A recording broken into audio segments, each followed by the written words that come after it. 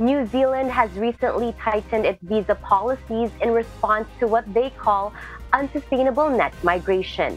According to their announcement, they will now include language and skill criteria and reduce validity of work permits. These changes are aimed at addressing the issue of unsustainable net migration. The adjustments to the accredited employer-worker visa scheme has been promptly implemented.